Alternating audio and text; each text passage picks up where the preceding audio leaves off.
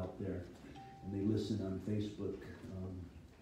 See, there's a guy from India. Good morning.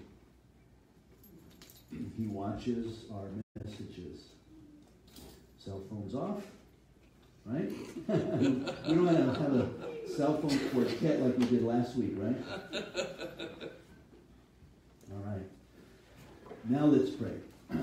Heavenly Father, I just thank you, Lord, for the privilege, Father, of being able to share your word, Father. It's such an honor, and it is a humble place to be, Lord, knowing the responsibility, Father. And I just pray that you check my heart right now, Lord, as I stand before you, Father. Give me the words to share, especially on this subject of eschatology, Lord.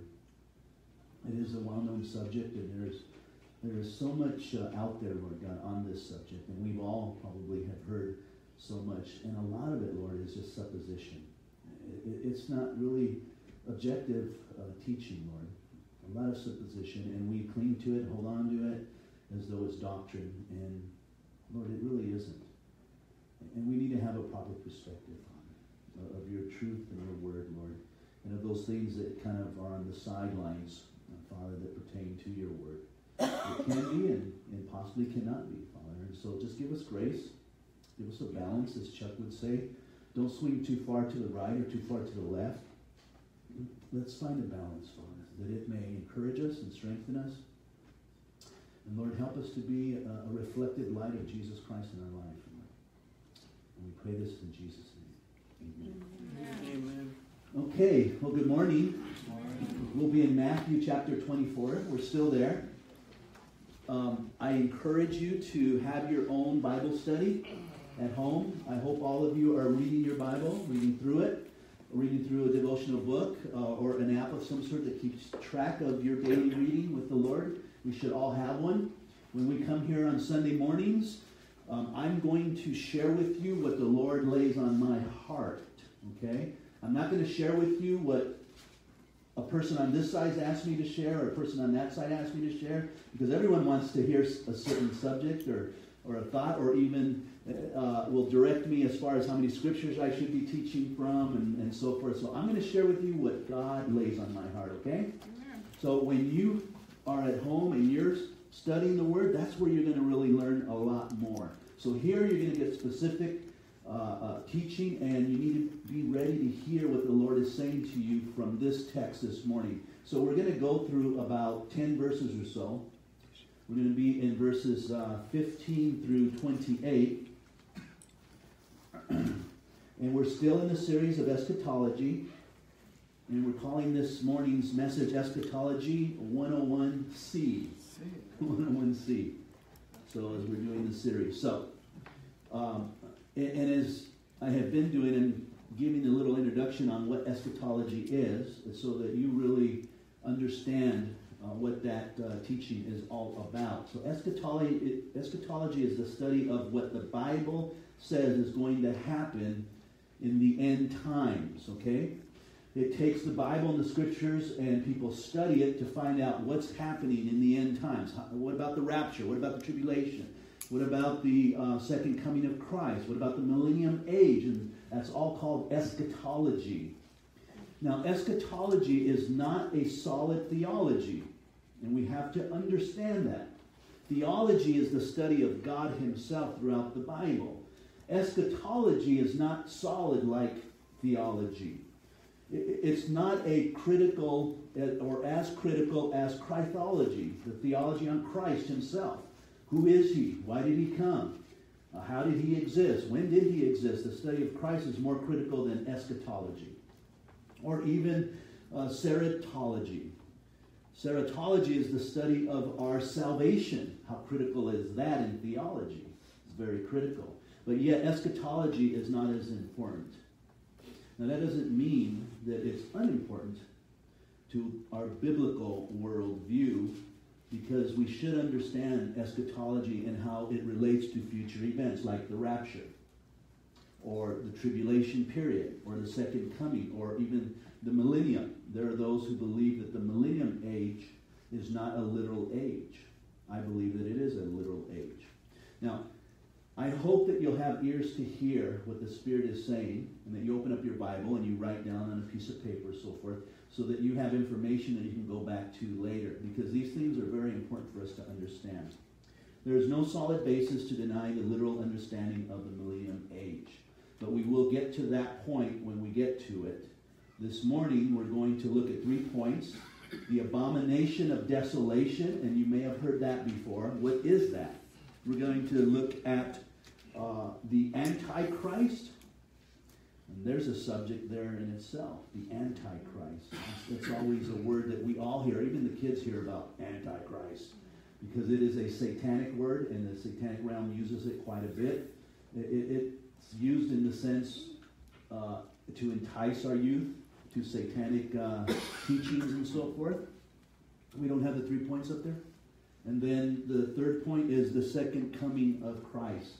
The second coming of Christ. And oftentimes we get confused with the rapture and the second coming of Christ. And so those are 2 different events that we need to understand. So let's go ahead and read verses 15 just to start off. Because it's a long study this morning on the tribulation period. So therefore, when you see the abomination of desolation spoken of by Daniel the prophet, standing in the holy place, whoever reads, let him understand. So when you see the abomination of desolation, and I'll define that in a minute, when you see this abomination of desolation that was spoken of by Daniel the prophet, standing in the holy place, that is the temple, in the Holy of Holies there. When you see that, and then he says in parentheses, whoever reads this, understand. So we're given another time word for end time events. When this abomination takes place, it will take place in the holy place, in the temple of God. Do we have a temple in Israel today? No.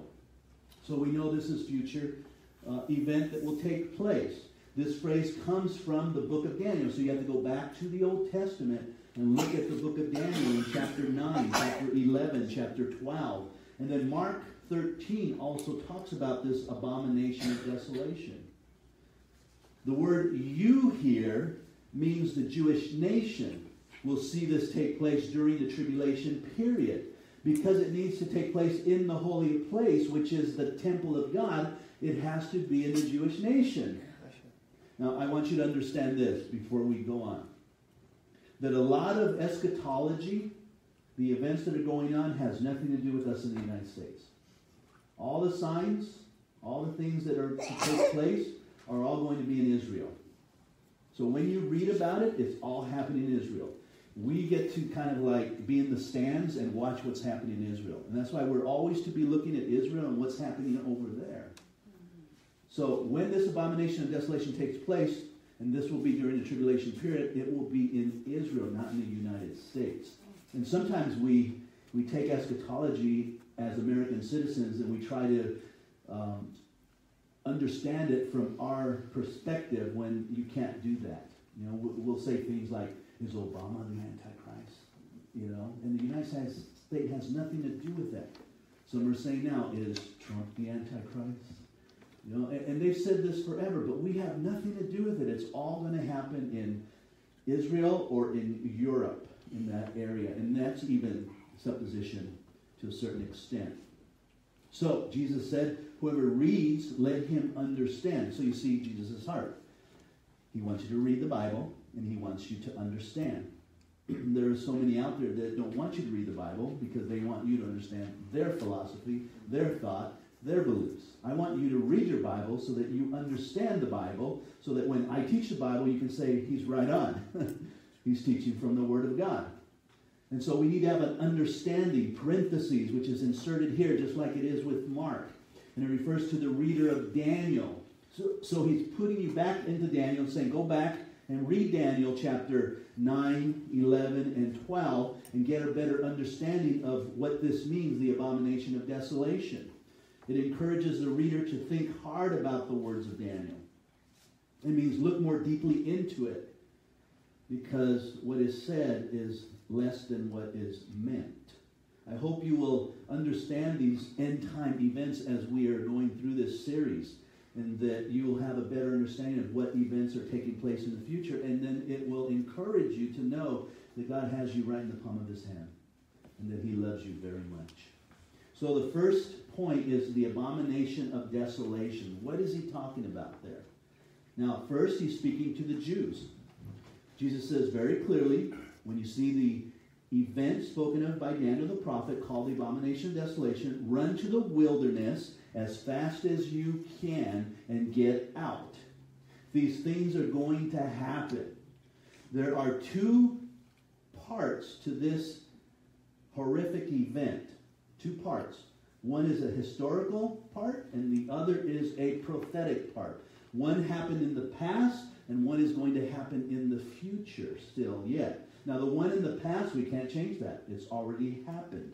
And we have historical evidence of it happening already. So the first part of this has already been fulfilled. We're looking to the future event that will happen. And we're still waiting. Now, by the way, we will not see it, because it will happen during the tribulation period. We can understand it. We can know what will take place, but we will not see it if you are a believer in Christ Jesus. If you have given your life totally to Jesus Christ, then you will not go through the tribulation period. And by the way, now that I said that, can I ask you something? If you're here in church today, I hope that you understand that it's important for you to know Jesus Christ personally. That he gave his personal life for you because he loves you so much. That he doesn't want to see you spend eternity in damnation, nor separated from him. And so he has created such a government within the Christian community that he has established churches throughout the world to reach as many people as he possibly can reach. And so God loves you so much that he gave his son to take your place on the cross.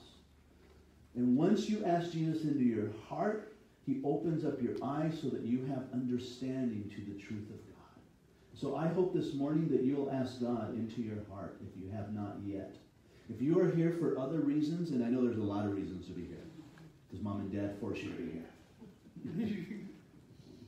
My mom used to force me to go to church when I was little. I had no choice. I used to force my boys to go to church. They had no choice. Or maybe you're here because we give out food. Or maybe you're here because we're just friendly people. But we're friendly for a reason. We're friendly because Jesus has come into our hearts. And you don't see that in the world too much. In the world, you don't see the friendliness that you have here. And so we're hoping that you will come to know Jesus Christ personally. So first, the historical one. And this is more history. And I'm sorry that it comes off that way to you. I know you come to church and you're like, well, I don't want to hear about history. But it's important that we hear history so that we have a foundation. We understand what we believe in is a historical book. This is not a fairy tale, as some would say, but there's some historical evidence to it. So let me give you that first so that you understand that these things do come to pass as God said. Daniel 11:31 speaks of the historical aspect of the abomination of desolation. Now say that 3 times and you'll get tight-tongued too. Abomination of desolation. It's a reference to a tragic event in Jewish history. Now this is how it reads in Daniel 11:31. And arms shall stand on this part, and they shall pollute the sanctuary of strength. He's talking about the temple. And shall take away the daily sacrifice, and they shall place the abomination that maketh desolate there. What is he talking about? Someone will literally take away the sacrifices, and then they will go to the temple, and they will desolate it. Now, following the reign of Alexander the Great, and if you know a little bit about history, or maybe seen some movies, you know who Alexander the Great is. He was a great king in the times of the Greek empires over in that area. His name at this time was Antiochus Epiphanes, and he was a ruler of Syria. He was a egomaniac. This guy was crazy. He was a madman who believed he was the embodiment of the Greek god Zeus. So he thought he was literally Zeus himself, and he was going to rule the world. And makes sense because we have seen that throughout our history. You can go back as far as maybe Hitler, and we know that guy was a maniac. And you can see some of the horrific things he did, and he thought himself to be a god to a certain degree. So there is some sense of demonic possession here and forces behind the ruling power, as there will be for the Antichrist also. When Antiochus realized that the Jews of Israel were not acknowledging him as God, he became enraged and ordered the destruction of Jerusalem. Thus, on a single day, in 170 BC, 100,000 Jewish males were slaughtered. Imagine that number, 100,000. Now, 100,000 is a lot of numbers. That's a lot of people. And they were all slaughtered within one day by this one man. The women were raped, and the cities were looted. Everything was taken and demolished. Then Antiochus himself entered the temple. Then he butchered a pig on the altar and forced the priests to drink its blood and to eat raw pork. This is what he did. Finally, he smeared the remainder of the blood on the temple walls. It was considered to be the abomination of desolation, for it was abominable to the people there of the Jewish nation.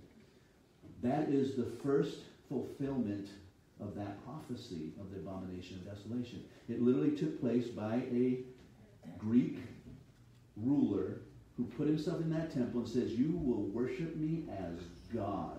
And when the Jews would not, he desecrated the temple. Now the second aspect, an event that will yet happen, we don't know when it will happen, but it will happen in the last days. A man will come on the scene who will make a 7-year peace treaty with Israel, appearing to be Israel's friend. Now, you know, at least our church should understand this if you've been listening to the teachings here. You know that Israel is hated by all nations.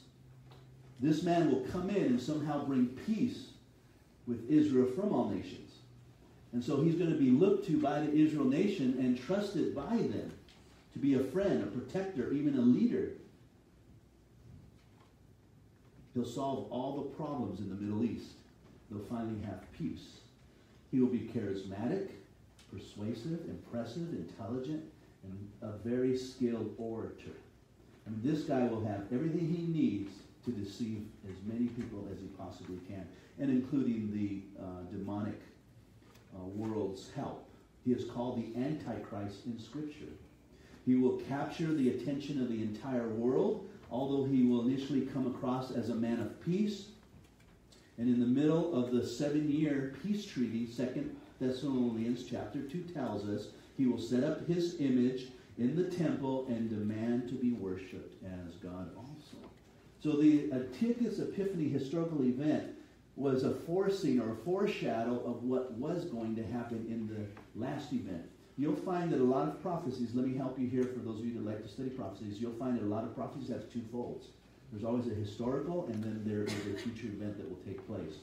This second abomination will result in the desolation across this planet. As Jesus said, when you see this happen, he said, run. We will find the abomination of desolation in Daniel, with some variations of word in chapter 8, 9, 11, and 12, as I said. But most scholars agree that there is a reference to this desecration by Antiochus Epiphany and the future event. Chapter 9:27 says this, "Then he shall confirm a covenant with many for 1 week." This is the Antichrist.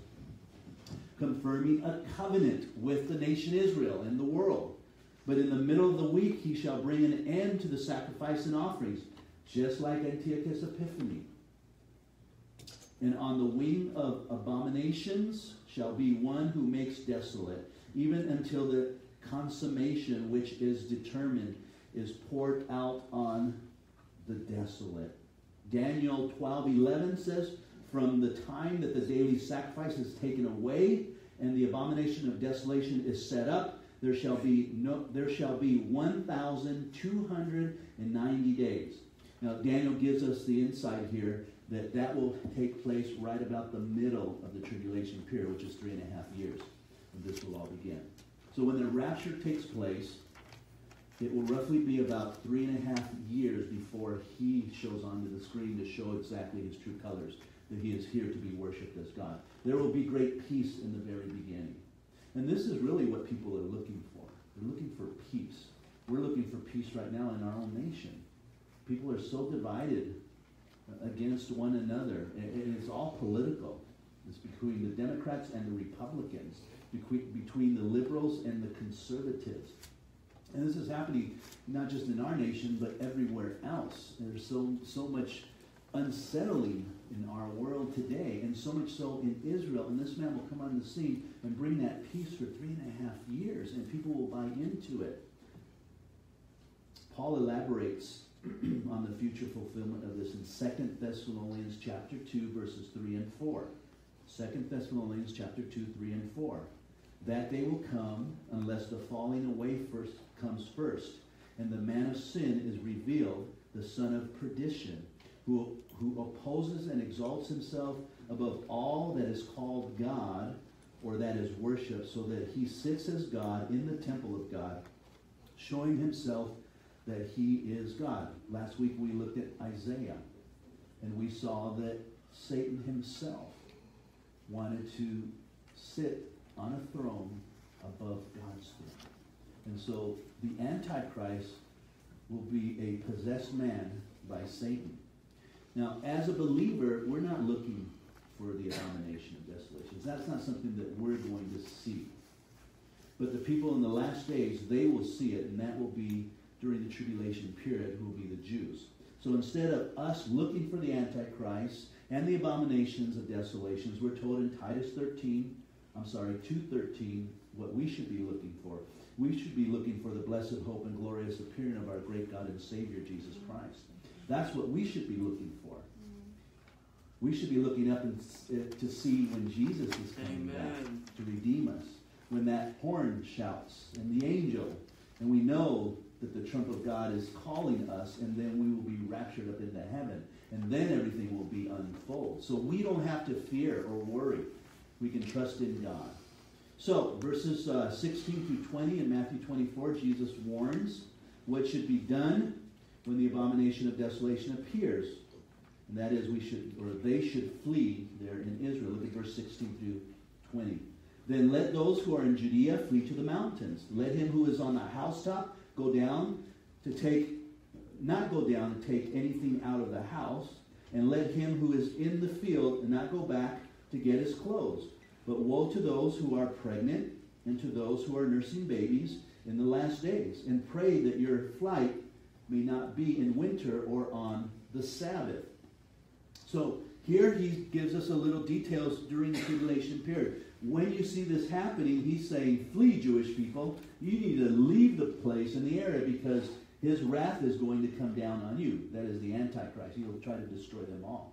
And in fact, he will kill quite a few as God's wrath comes upon the people. He says if you're on the housetop, and usually the housetop was flat in those days, you would do a lot of cooking on the housetop, a lot of socializing on the housetop. You look at the stars all day, do a lot of praying on the housetop. They pretty much lived on the housetop quite a bit. And he's saying that if you're on the housetop, the tendency when something urgent comes up is to go down into the house and take something out of the house and take off. He's saying don't do that. And we get an idea of that with the fires that were over here, right? They said evacuate, and people were trying to get their stuff to evacuate, and they could only hold so much, and they left. A lot of their stuff burnt down. So that's what Jesus is saying. Don't even go down into the rooms of your home. Just take off and go. If you're out in the fields, again, you're working, you have a tendency of taking your clothes off, you lay it on the side, it's hot, you get sweaty, you lay them there. And you're working away. And immediately when this all happens, he says, don't go back for your cloak. Just take off. You don't have enough time. It's that serious. You need to move out of there. If you're pregnant, he says, don't try not to be pregnant during that time. Now, this is Israel. In that area, don't be pregnant because you're going to move a lot slower. You need to get out of there as quickly as you can. If it's on the Sabbath, hope that it's not on the Sabbath because you're Jewish. And on the Sabbath, you're supposed to stay in the house. You're not supposed to leave, and so you're going to be forced to leave. And so a lot of you will be killed because of that. If it's winter, you don't want it to happen in the winter either because it's cold. There's snow. There's obstacles, and this has to happen right away. So be very careful. Be very careful. So he's giving them warning about these events. Now, 21 through 28 is coming after the abomination of desolation, which is what we call the Great Tribulation period. Look at verse 21. For then there will be great tribulation, such as has not been seen or since the beginning of the world until this time, nor ever shall be. This tribulation that begins will be worse than anything we have ever seen, is what he's saying here. And unless those days were shortened, no flesh should be saved. But for the elect's sake, those days will be shortened. Then, if anyone say to you, look, here is the Christ, or there, do not believe it. For false Christs and false prophets will rise and show great signs and wonders to deceive, if possible, even the elect. See, I have told you beforehand, speaking to his disciples on the Mount of Olives still, I'm telling you this beforehand. Therefore, if they say to you, look, he is in the desert, do not go out. Or look, he is in the inner rooms, do not believe it.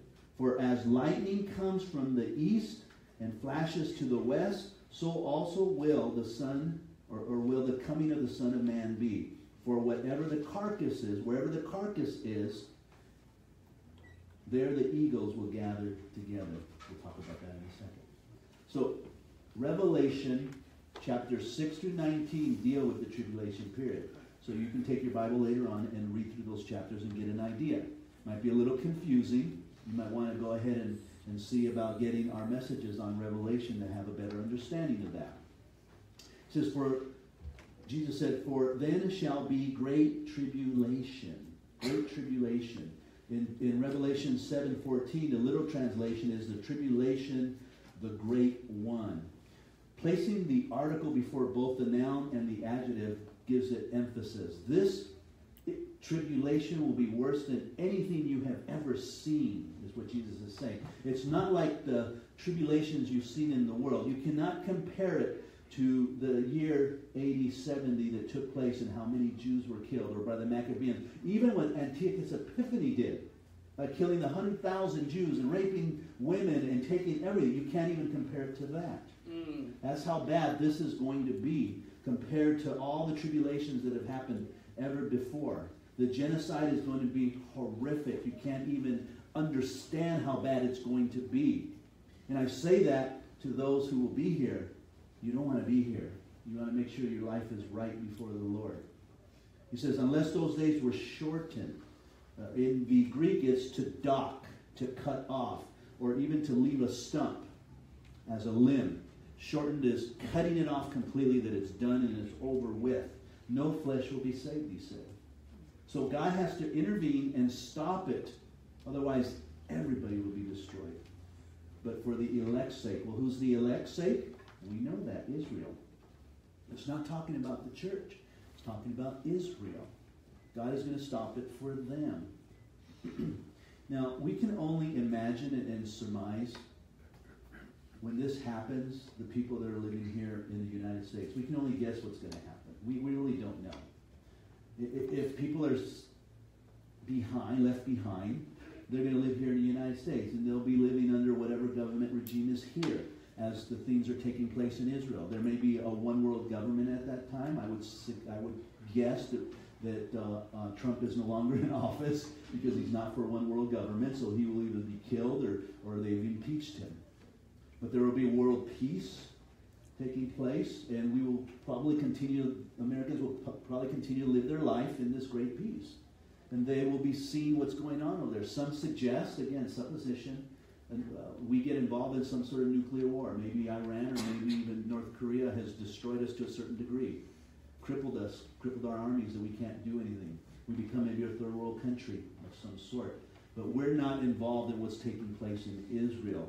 For their sake, God will cut it short because of his great love for them. Now we come to verse 23 to 25.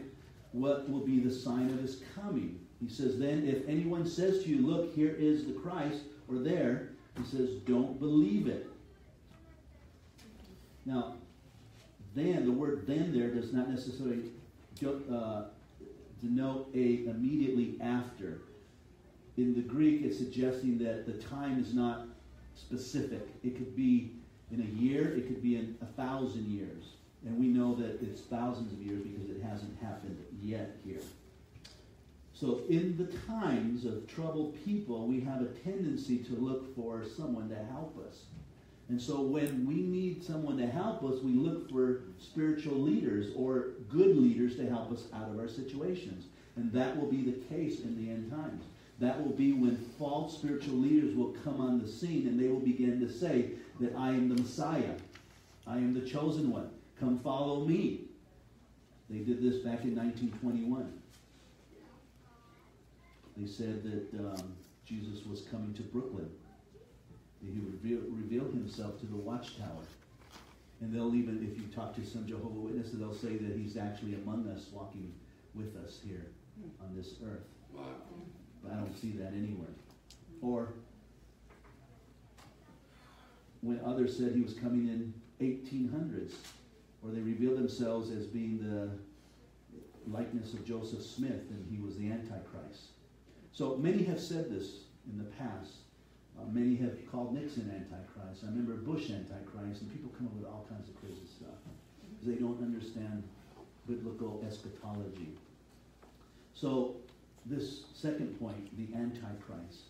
In Revelation 13, talks about the false Messiah and the false prophet who will lead the world to worship the false Messiah. And we are told in Revelation that they will come with great signs and great wonders. So you have a false Messiah and a false prophet and a world leader that will be leading in this world. And they will all want you to worship the Antichrist. And they will have evidence of signs and wonders. They will literally do miracles. They will do great events, and people will believe them. And this is, I believe, why we shouldn't be looking for signs and wonders. We shouldn't put the emphasis on signs and wonders. We should be putting the emphasis on the Word of God and what it says, and believe what it says. 2 Thessalonians chapter 2 says, as Paul was talking about this man of sin, he talks how he will deceive the world with these signs and wonders and miracles that he will perform. In fact, if it was possible, even the elect would be deceived. That is the Jewish people. Now, they're going to buy it in the beginning. But then when he stands into the temple and claims to be God and demands worship, then they will realize we need to get out of here. And that was when they'll flee to Petra, which is an area there in Israel that will protect them.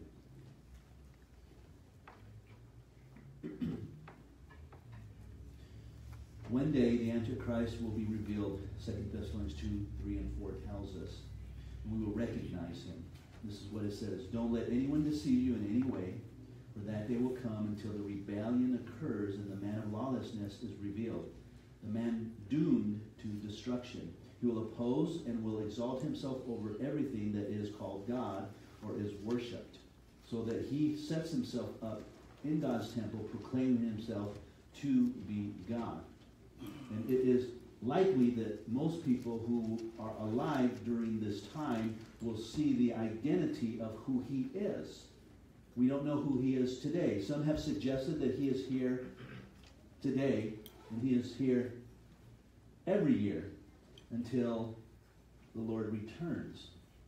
And they say that because they believe that Satan enters him, and then he becomes the Antichrist to that generation. So let me give you an example of that.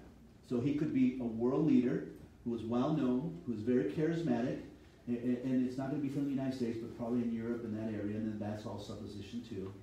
But he could be around, he's well liked, but he does not fit the role of Antichrist until Satan enters him. And then, if that is the generation that will begin the tribulation period, he will then begin to play that role as Antichrist. So they suggest that Antichrist is always around, always around. It's just that if it's the time, then he will get possessed, and that's when he becomes the fulfillment of Scripture. And again, as I said, many have called themselves Antichrist.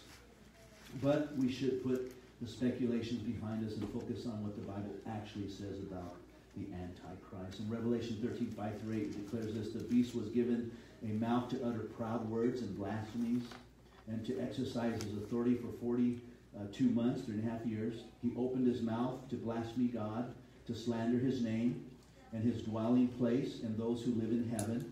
He was given power to make war against the saints, that is, the saints during the tribulation period, and he conquers them. And then he was given authority over the tribes, the people, the language, the nations. And so he has total power over the world system. All inhabitants of the earth will worship the beast, all whose names have not been written in the book of life, belonging to the Lamb that was slain from the creation of the world. So you get a picture of this man ruling everyone, and who was not written in the book of life, he rules over them completely. And they are totally under his submission. They're slaves to him, except for the Jewish nations and the people who have accepted Jesus Christ during that time. Now, verses 27 and 28 are probably the hardest verses of the Bible, especially in Matthew here, because these are hard to interpret. We really don't know what these verses are speaking about. Is it speaking about the tribulation period, or is it speaking about the second coming of Christ? Most suggest that it's speaking about the second coming of Christ, because it says, "For as lightning comes from the east and flashes to the west, so also will the coming of the Son of Man be." Now, is that saying that's when he comes? Or is it saying that those things will be happening and his coming is soon? Then it says, "For whatever the carcass is, there the eagles will be gathered together." Carcasses, we know, are dead bodies. Eagles, or a better translation would be vultures. Vultures eat dead bodies.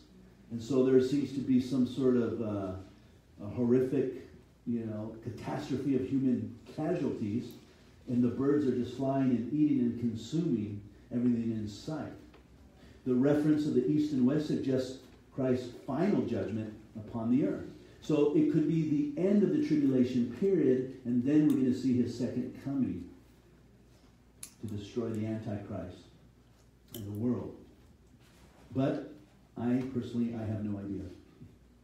If you have some idea, then praise God. He's given you some insight that I don't have. Again, as believers, we don't have to worry about what will happen, but it's nice to know that we won't be there at that time.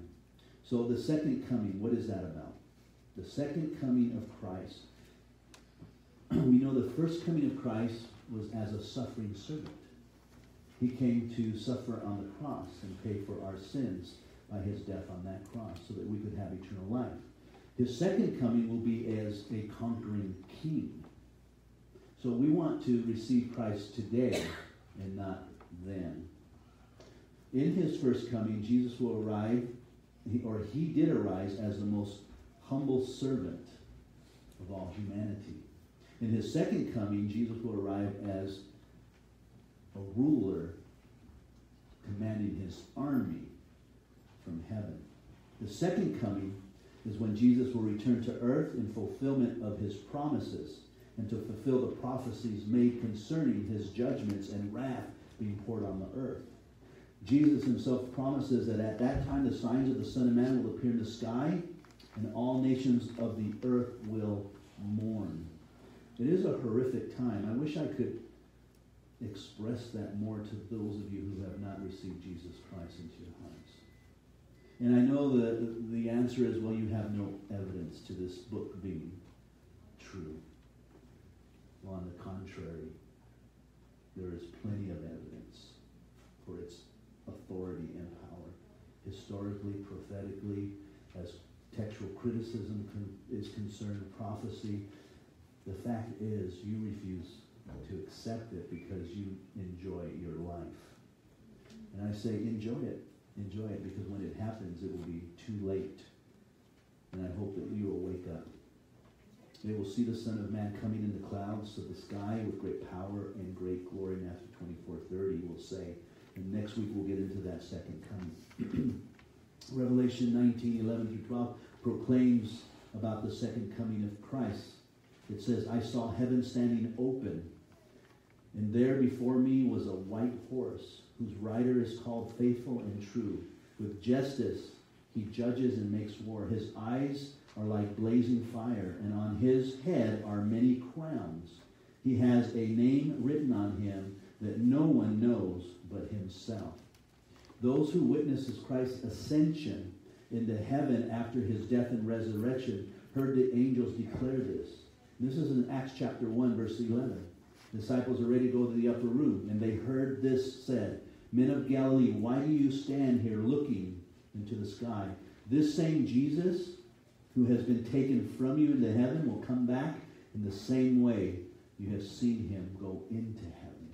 And that's what was spoken of in Revelation 19. The sky will open up and he will return with his army. The second coming is a literal return of Jesus Christ to the earth as king, in power and glory to rule for 1,000 years, Revelation 20. A literal return. The skies will open and Jesus will come in. That means that Jesus is alive. That after his death, he resurrected from the dead and he ascended before the apostles into heaven. And he's seated at the right hand of the Father at this moment, making intercession for us whom he loves. But he's waiting for the Father to give him the okay to come back and judge the world. And when the Father gives him that okay, the heavens will open up and Jesus will then descend upon the earth and battle against the Antichrist and the nations of this world. And that's where we get into the Battle of Armageddon, which there's controversy over that. When exactly does that happen? And I hope that I'll have enough information to give you an idea of those things.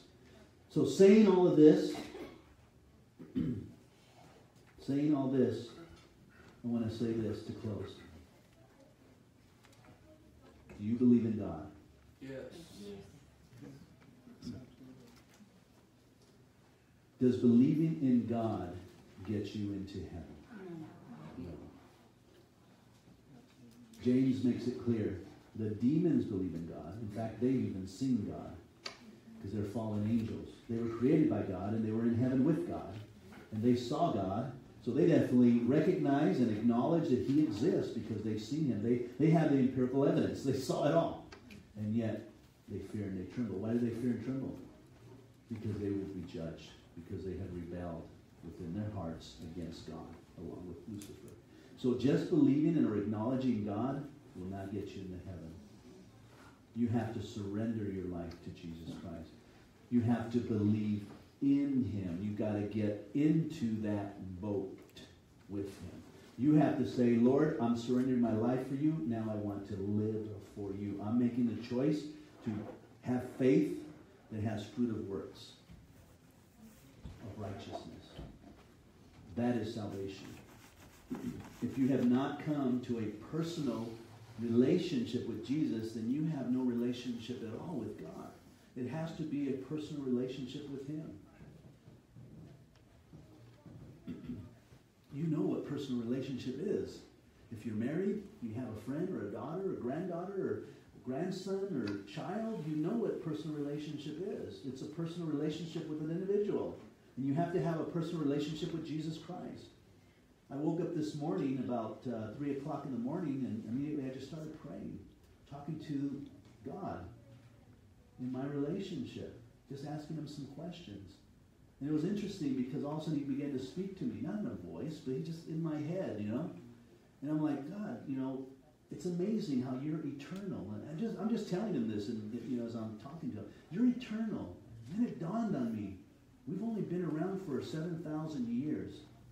You're eternal, 7,000 years. I'm like, God, what did you do while we weren't here? I mean, you've always existed. What were you doing? Of course, we have no idea what he was doing. He was existing. How did you occupy your time? You know, I mean, well, you created angels, okay, they were before us, so, but we don't know how long they were in existence. And then I'm thinking, wow, 7,000 years, you probably couldn't get a stethoscope or whatever that is, a microscope, and find a cell to you know, compare it to eternity. We're like a half a cell, or maybe we're like a billionth of a half of a cell compared to eternity. And I thought, well, that's impersonal. And he said, is it? I created you guys, and I sent my son to die on the cross for you. I'm like, oh no, that is personal. And that's love. Because from that point on, when he created Adam and So now he will never be alone again. Not that he's lonely, not that he needed us, but he will never be alone. We will be with him in eternity forever. As long as now we have just went from a billionth of a cell to now that timeline from that point on, we're there for eternity. That is amazing. That's a personal relationship. As you're communing with God, he begins to reveal himself to you. And he wants to do that on a daily basis with us. But you have to have a personal relationship with him. And the Bible is clear. It's clear that you have to believe, you have to trust, you have to cling to him completely. Romans 10:9 says, if you confess with your mouth Jesus is Lord and believe in your heart that God raised him from the dead, you will be saved. Believe in your heart that God raised him from the dead. Let's bow our heads.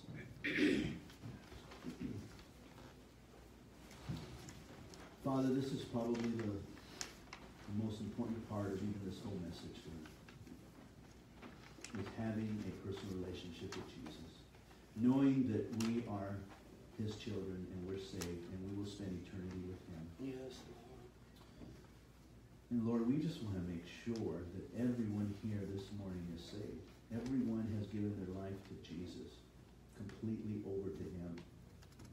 And that means they have to stop living that old life. That means they have to stop living in the world. They have to stop viewing that garbage. They have to stop committing that sin. They have to submit themselves to you, Lord, completely. They have to become those new creatures in Christ Jesus. It has to be from their own will. And I pray, Lord, this morning that they begin to live for you. If there's anyone here that's even doubting that, just raise your hand. I want to pray with you. Are you sure you're going to heaven? Are you sure you have a relationship with Jesus Christ? If not, just raise your hand and I'm going to pray with you. Just raise your hand. Just put it up and then put it down. You want to make sure that you have that personal relationship with him. If you're sinning and walking in sin and living in sin, you don't. Let me make that clear. If you're smoking marijuana without a prescription and you're doing it illegally, you're in sin and you're living that way. That's not having a relationship with Jesus. Get into a relationship with him where he is ruling your life. And if he's not ruling your life, raise your hand right now and ask him to rule your life. Thank you. Father, you saw the hands go up, and so we're just going to trust in you. And Lord, all of us, we all believe, Lord, that you sent your son Jesus Christ down the cross for our sins, Lord. And that we have eternal life because we believe in him. And so those that raise their hands, Lord, they want to live for you, Lord. And so right now, Lord, let us all just agree together as we repeat these words. Lord Jesus, you are our God. You are our King. Yes, Lord. We have submitted our lives to you completely. From this point forward, Lord, we want to know you more intimately. We want to read your word, Lord. We want to be filled with your Holy Spirit, Lord. We want to feel the power of God in our lives. Lord, we want to be corrected by you, Lord, when we start walking in a different direction. We want to know right from wrong, Lord. And we want to know it and hear it through your voice, Father. So that we may know that we're yours. And you love us. And we pray this, Lord, with all our heart. In Jesus' name, amen. Amen. God bless you. Let's stand for this song.